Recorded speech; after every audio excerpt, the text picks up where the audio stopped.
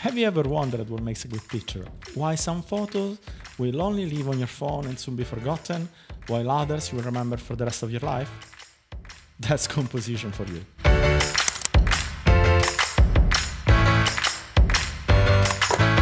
Obviously, subject matter is important as well, but there is a reason why you are the only one who will look back at the pictures of your kids while my grandmother is a masterpiece. And no, the answer is definitely not follow the rule of thirds. Today we're going to talk about 10 things that you can do to improve your composition. And we are going to see that what we have been taught from time immemorial, from books, magazines, websites, it's actually not true, if not often misleading. Are you tired of shooting boring pictures? Then tag along and we are going to delve into the rules of composition. And be sure to stick up to the end for a killer tip. You will thank me for that in a few years.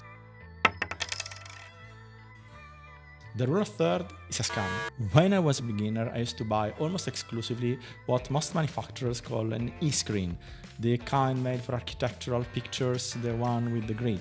My most boring pictures have been shot that way, following that kind of grid. The rule of third is like a walking harness for a toddler. You might think it's useful, but actually it's halting your growth. So if you're a beginner, you might be tempted to follow a rule, any rule. We've all been there. But following the rule of third, it's actually hurting your growth. You are not growing as a photographer. You are way better off to start learning how to compose by feel. Forget Instagram, also known as stop obsessing over mediocre images. By the way, they're not all mediocre images. There are even really, really exceptional photographers on Instagram. But it's impossible, even for a reborn Ansel Adams, to keep up with the timing of a social media app. It's impossible to constantly publish masterpieces. And most of the pictures are actually mediocre because they are following someone else's trend. And if you manage to find some wow images on Instagram, do not just scroll along. Start examining why they've caused in you that particular reaction, why you find them so exceptional. This will make you understand in a much more insightful way why that particular composition works. Most of all, think about what you would have made to make them even stronger if possible. This is definitely an exercise that will make you a better photographer. Compose without a camera. A 365 project will work wonders in this regard. Not because you will take 365 masterpieces. You won't. You will take mostly really, really horrible pictures. But you will train your eye and you will start looking for compositions that work. And you don't have to carry a camera with you for an extended period of time, even if it helps. Just constantly look for pictures, even without taking out your phone or carrying the camera with you. This way, when you have a camera with you, you will find much easier to find a great scene. Follow your gut. Blindly following the rule of thirds or copying someone else's trend won't make you any favors. My suggestion, instead of following a grid, is follow your gut. Yes, especially at the beginning, most of your pictures will be horrible. But this is a step-by-step process. You will get a little bit better every time you shoot a picture, and at some point your gut will be giving you the correct answer, so to speak, and you will be able to develop an unconscious understanding of composition. And that's what makes a great photographer, or at the very least a good photographer. As a bonus point, you will be able to develop your own style.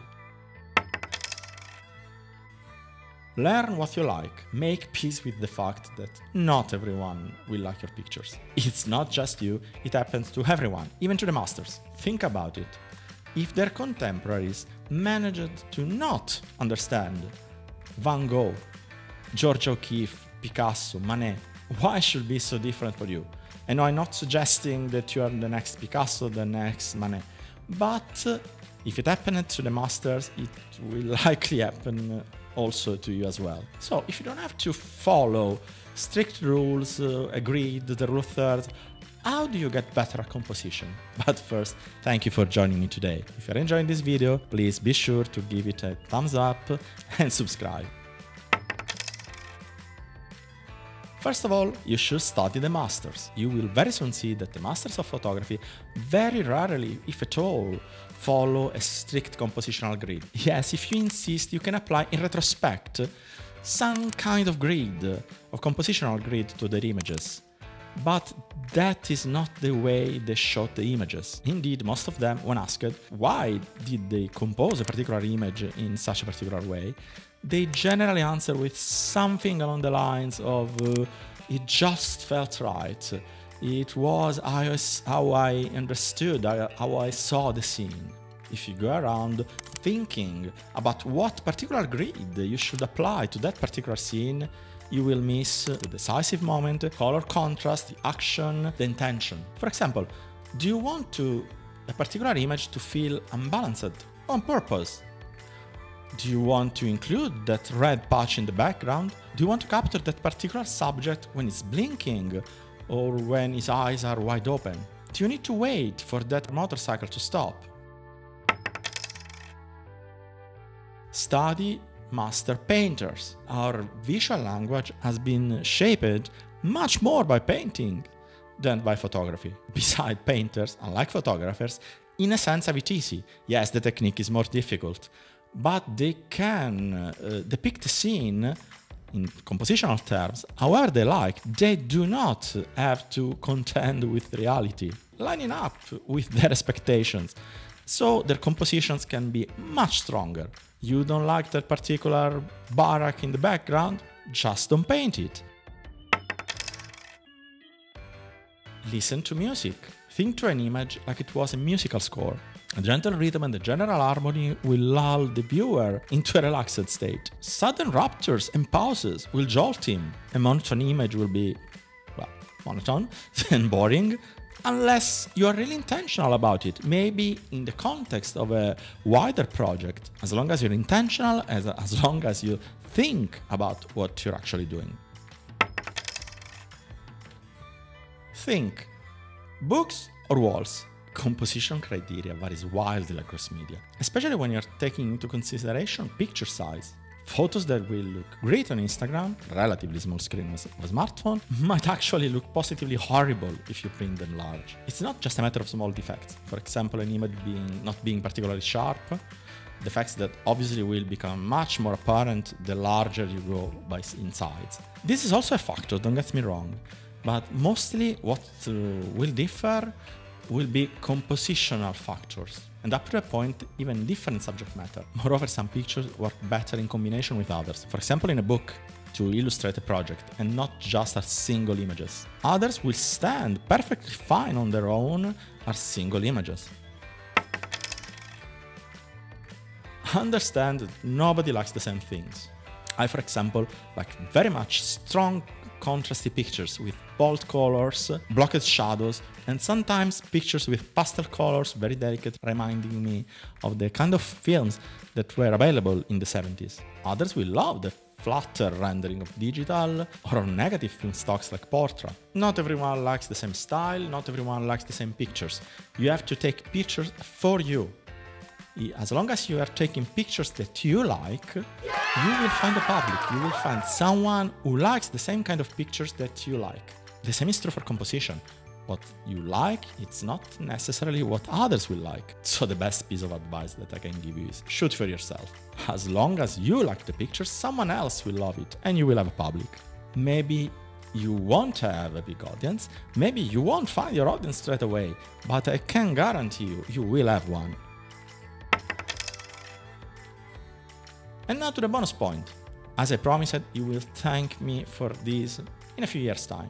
Don't delete your pictures, ever. No, not even the ones that are a little bit blurred or out of focus. Revisit your Capture One or Lightroom catalog periodically. Now that your taste has changed, you will find that those pictures that you thought were extremely good are actually not so much. And pictures that you discarded at first are the ones that you now like. So what looked like a mediocre or even a bad picture is now a keeper. I can pretty much but guarantee that your taste will change during the years. Besides, you will become better at editing, The software will become better at recovering mistakes, so pictures that nowadays are not salvageable will become salvageable. You will be able to recover mistakes, or pictures that now look like mistakes will actually be something that you like. Don't obsess over grids, lines, triangles. Try to enjoy photography and to develop taste and a sense for what actually feels right for you and to you. Composition is there just to convey the intention that you, as the photographer, as the author, want to pass to your viewer. And in this regard, you might also like watching this video next. See you next time.